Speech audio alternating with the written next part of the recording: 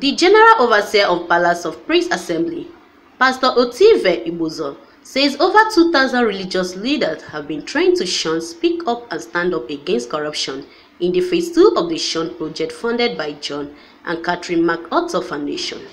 Speaking at the capacity building workshop on Consolidating anti-corruption platform held in Abuja, the cleric said training is in line with the global of the project to mobilize Christians to join the fight against corruption in Nigeria.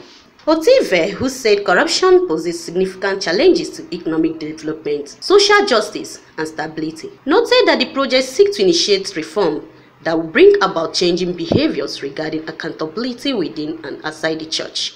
We are focusing on consolidating sustainability of the project. Consolidating the anti-corruption platform is part of our sustainability plan. The idea is to consolidate the platforms of militants against corruption, Christian women against corruption, and youth vanguard against corruption beyond the life cycle of the project. The cleric further highlighted some of the gains recorded in Phase 1 and 2 of the SHUN Project and its implication regarding changing the narrative of corruption in Nigeria. 106 Pentecostal churches have established social arm of the church to fight corruption and address other social issues in society.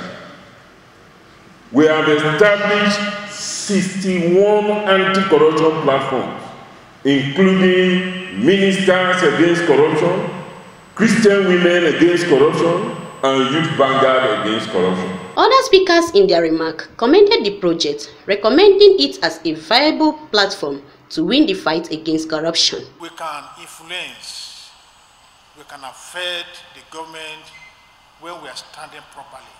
But when we know we are speaking from our heart and we are speaking on behalf of God. We are mobilizing Christians, especially these Christian leaders, to join this fight and mainstream anti-corruption messages in their sermons.